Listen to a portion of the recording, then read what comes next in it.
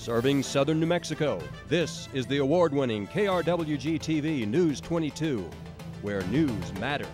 77 people found in the country illegally are being processed for deportation after they were found in 2 stash houses in El Paso.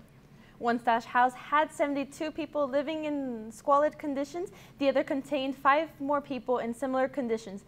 The migrants were from Mexico and South America. Agents identified 2 of the migrants as the caretakers, and they will be charged with human smuggling.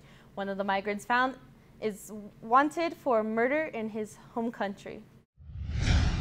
Serving southern New Mexico, this is the award-winning KRWG-TV News 22, where news matters.